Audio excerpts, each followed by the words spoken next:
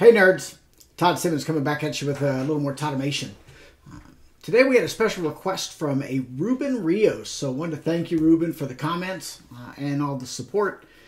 Ruben wanted to know how to be able to import tens, hundreds, thousands, possibly, user information to be used for Meraki authorization, or the 802.1x. Some people call it Radius, but Meraki has a way to where you can input users if you want to create an SSID, which of course is Wi-Fi, and you want to authenticate them with a username and a password from users that were stored inside the Meraki dashboard. So that's what we're going to do today. I'm not going to import thousands, but I'm certainly going to show you how to do it. Just to make sure that you know where we're at, I did want to show you inside the Meraki dashboard specifically what we were looking at. So if you look at the screen here and we look at the network, now I've got a network brought up, and if we go to network wide, under configure, there's a users option in here. Now these users can be of different types. We're going to focus on the 802.1x, or the radius type authentication for users when they're connecting to an SSID. I will say that you have to make sure that your SSID is actually set up for Meraki authorization, because if you try to add a user through its authorizations to a particular SSID, and that SSID is not using Meraki Auth or 802.1x, you will get a failure. So make sure any of the SSIDs that you're going to specify inside the Excel spreadsheet that I'm going to show are actually capable of using those types of users. When you add a user, you just can't add a user and not specify an SSID or some sort of authentication. Now there's other methods, VPN users and stuff like that. I'm not covering those in this particular video. We're talking specifically about SSIDs and users that you would maybe have to manually add through the user portal. So that's where we're at here with this user portal here when we look at it. So this is where we're going to add. As you can see, I've got one in here. It's just me at this particular point, but we're going to add 5 or 6 more to that. So let's go over to the code real quick. A couple of things that I like to use. If you've watched a video of mine before, you've seen that I use the .env file, and with the .env file, I'm pulling in particular things that we're going to need when we're interacting with the Meraki dashboard.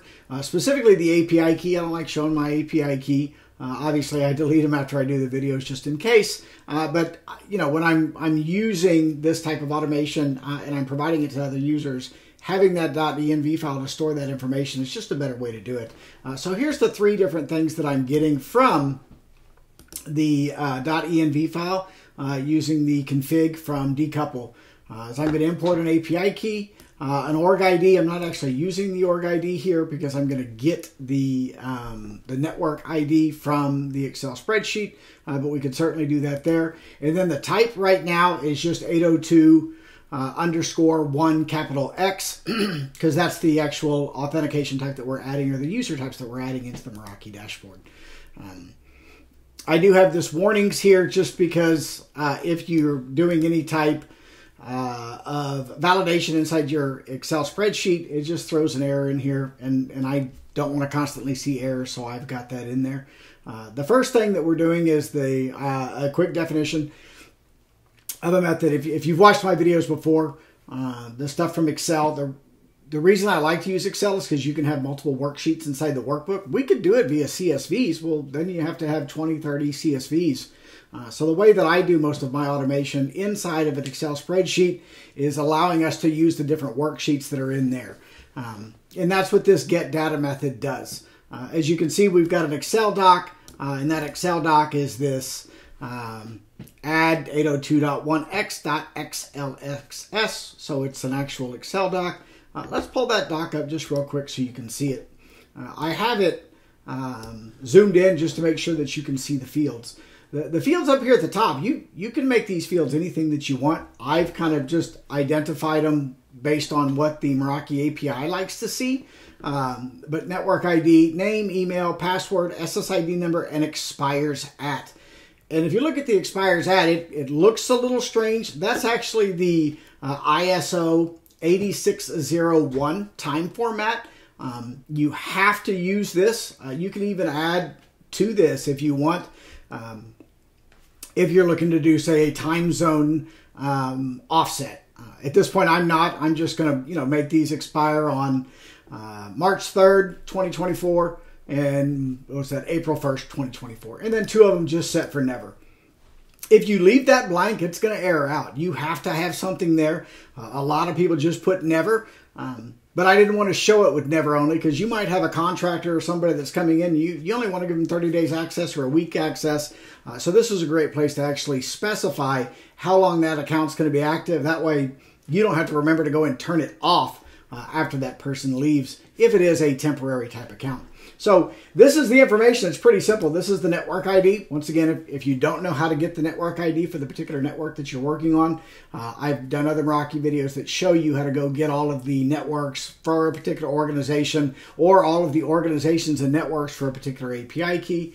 So you can watch those videos there.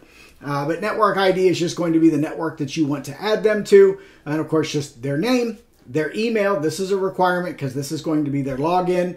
What their password is going to be, the SSID number, and of course the expires at. Now there's 2 other fields. One was is admin, and then the other one was email, their password. I did not add those here. You could certainly add those here if you wanted. You'll see in the code that I wrote, I'm just defaulting those to is admin as no, because they would probably already be in there. That's why I did that.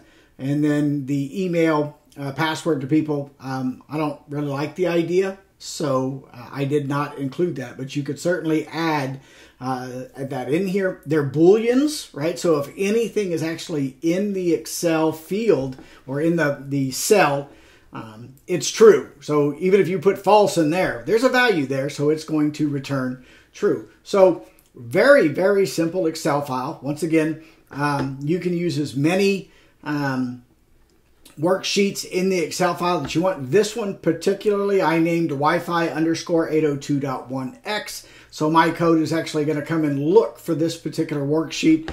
So you could just add a worksheet to your current Excel workbooks that you have, and it would actually go find this worksheet. So let's just minimize that and move on. So now we're back at the management portal, and then we're back at the code. The code is very simple as far as getting the information from the worksheet. It's going to look for the tab, just like I said right here.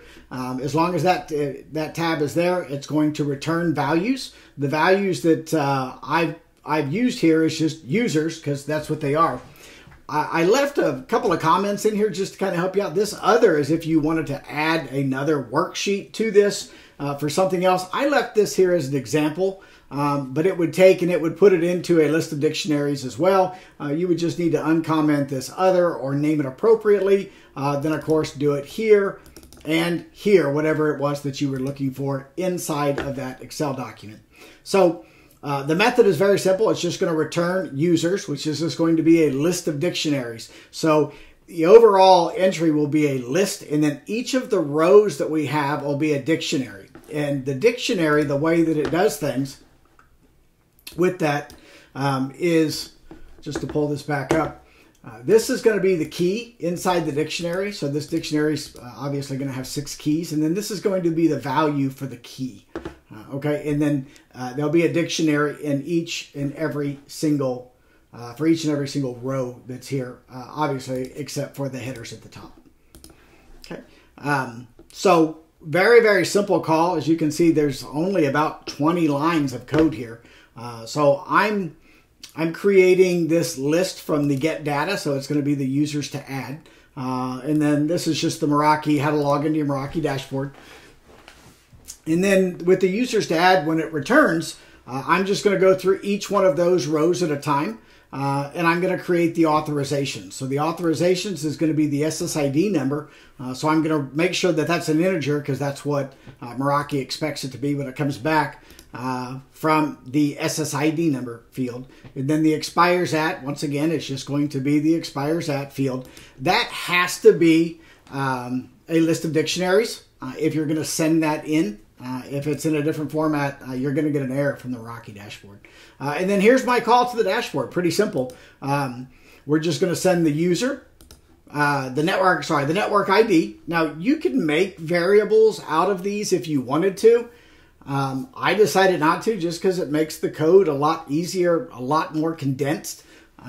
But, you could come in here and say, user equals network, user network ID, and then just pass that. But I'm just passing the fields because it's already in a dictionary. It's nice and clean coming through. So this is the network ID. This is the email address. The authorizations, once again, I said it's got to be a list of dictionaries. Is how the Meraki dashboard expects to see it. And that's actually the authorizations. And then the name on the account, the password on the account type, like I said, is 802.1x, not dot, it's actually underscore 1x is the way that it gets passed to the Meraki dashboard. And then the email password to user, like I said, I'm setting up for false, and is admin is also set to false. So that's pretty much it. Pretty simple code, as long as you follow that particular format. And once again, you don't have to follow the format, or you don't have to have the same headers. Just make sure that whatever your headers are, you're changing the values here as far as what the keys are going to be. So that's pretty much it. I'm going to run the code, and then let's take a look at what happens. So inside my VS Code here, I'm just going to hit play. And like I said, there's only 5, so it's only going to take a couple of seconds for it to finish, and it's done. So I come back over here to my portal, and I just click refresh, and there they are. There's all of the users that I had on there. I'm a big motocross fan, if y'all didn't know that by now. And here are the individuals that were on it, and as you can see as I scroll through, some users are set for never, and then other users are set for particular times. So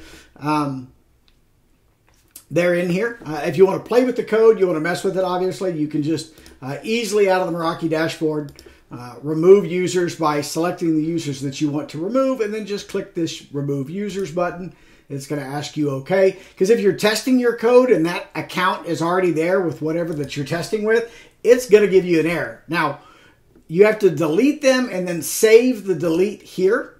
And once you do that, then it will allow you to run the code again without having to create new names, because it's going to check them and make sure that they're not actually already in there as far as the email address. Anything else can be different, but that email address is the primary key for these users inside the Meraki dashboard. So as long as you had a different email address for somebody, it would allow you to put multiple entries for the same person, but obviously a different email. The Meraki dashboard is considering it different. So that's it. Ruben, I really appreciate the request. If anybody has a request, let me know. I'd be happy to provide a video for it. I'm a nerd at heart, so I really like knowing that people are watching the videos, and then they want to see more. So like, subscribe. I promise you, it really does mean a lot to see that subscriber count grow. And let me know any questions that you have. Until next time, we'll talk to y'all later, nerds. Bye.